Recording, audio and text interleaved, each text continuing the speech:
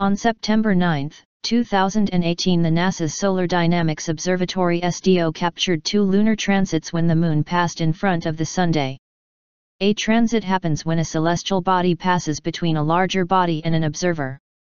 This first lunar transit lasted an hour from 4:30 p.m. to 5:30 p.m., and clouded 92% of the Sun at the height of its journey. The second transit happened several hours later at 21:52 and lasted a total of 49 minutes, ending at 22:41 EDT. This transit only obscured 34% of the Sun at its peak. See the movie here to see how, from the perspective of SDO, the Moon seems to go in one direction and then change direction to cross the Moon again. The Moon obviously does not change direction, but it seems that the SDO's perspective is based on the fact that the spacecraft's orbit reaches the Moon during the first transit. Do you believe in this explanation?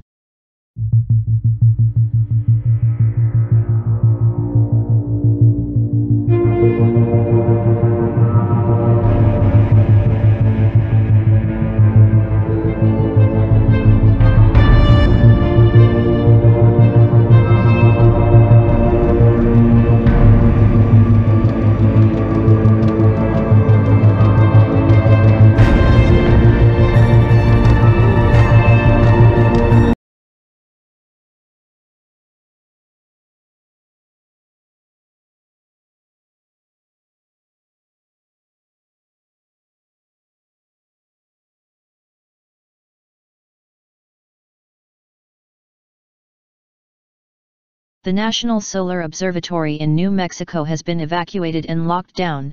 The FBI is involved and they are not telling us the reason. Could it be that astronomers who work at the observatory have photographed something near the Sun or in deep space that must remain secret, or there's something else going, but for now it remains mystery.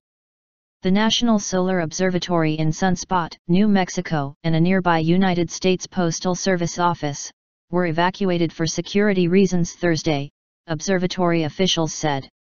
We have decided to temporarily vacate this facility as a precautionary measure.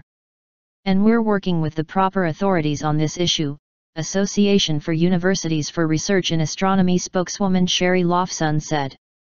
Friday, both properties remained closed to the public, with yellow caution tape around the property.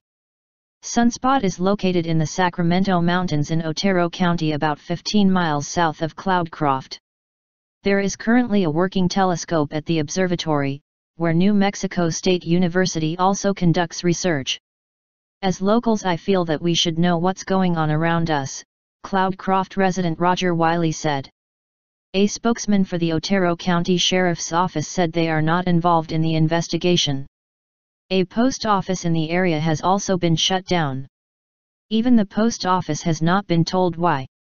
Right now, what we're told is that they've temporarily evacuated the area.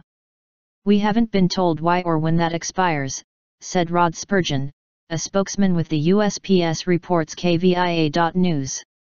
According to a commenter at ATS, but for the FBI to get involved that quick and be so secretive about it, there was a lot of stuff going on up there, House said. There was a Black Hawk helicopter, a bunch of people around antennas and work crews on towers, but nobody would tell us anything. What their purpose was, nobody will say.